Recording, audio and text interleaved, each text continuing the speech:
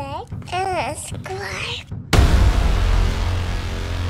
Hello and welcome to my introduction overview for this super fighty flighty. Our opponents will be flighty. Super fighty dinosaur variation. I've used everything here before in the past, but there is a lot more emphasis on the fighting. Go over everything, some key things to remember, and we'll get right into it.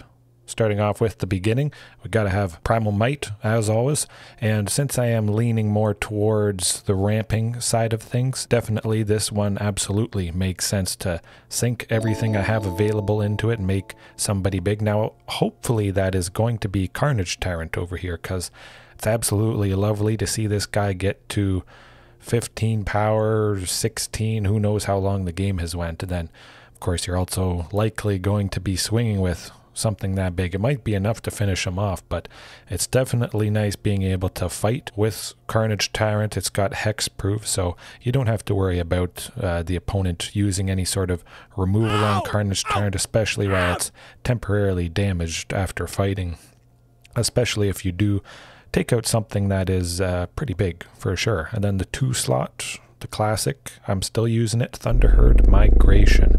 Whew. It's been quite lovely. It continues to be lovely. Stably ramping. It's pretty hard to kill a land where Thunderherd Migration would have been Otepic Huntmaster. It has been for quite some time in the past, but I'm still loving this. As long as I got 2 lands, Thunderherd Migration, that's going to really help get safely to turn 3, where hopefully I'm going Topiary Stomper to continue that nice, lovely ramp. Possibly playing Domri, which is more fighting for sure. Inscription of Abundance, kind of similar to Primal Might.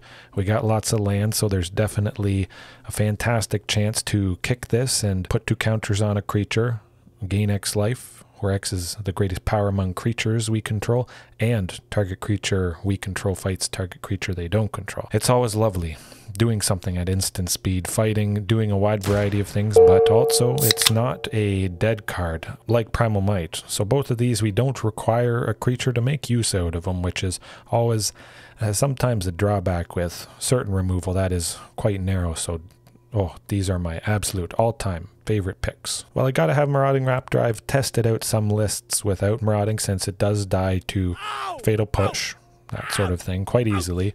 It does kick the bucket, but I didn't like it. I am Marauding. I can't do without it. And then we saw the 3-slot with Topiary and Domri there, but we got to move to the 4-slot.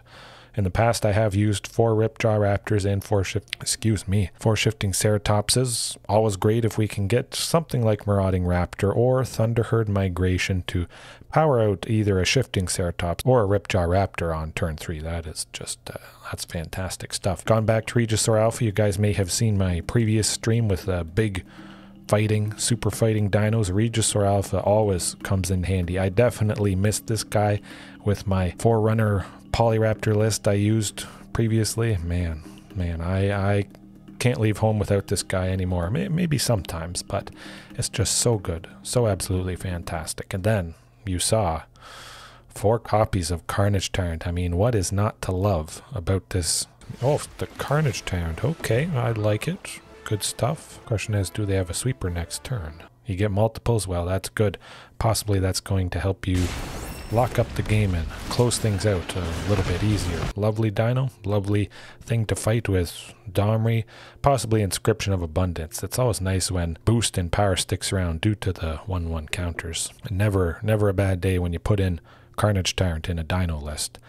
Mana base, gotta go over that a little bit. We have 3 mountains and 5 forests. Previously I had that at 6 forests, but I forgot, as I sometimes do, to add in Lair of the Hydra here. So that's just why that is. But 8 basic lands, possibly could go to 9 or 10.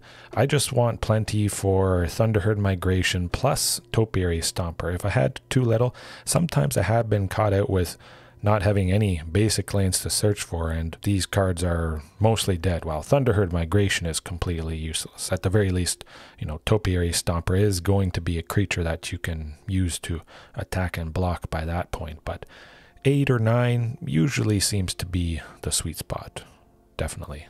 And then it's just a classic for Rockfall Vale, for Rootbound Crag, a single Sheltered Thicket. Always love at least one copy of this, possibly two. You can get caught out when you, unfortunately, at some point draw two. It really slows things down in the early game, but late game, you know, you draw this, maybe you don't need it, cycle it for something better. That's always a lovely option. And then for Stomping Ground. All right, the sideboard, still tweaking it a little bit, but of course, we got to have Rampaging Ferocidon. I mean, that's just a given at this point. Stop them gaining life.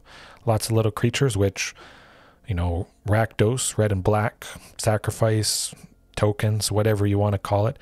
They keep making lots of stuff. They have the Cauldron Familiar, lots of little guys, and Rampaging Ferocidon, definitely, that can chip away and sometimes lock them out if you get enough early aggression. Oh boy, coming up, my.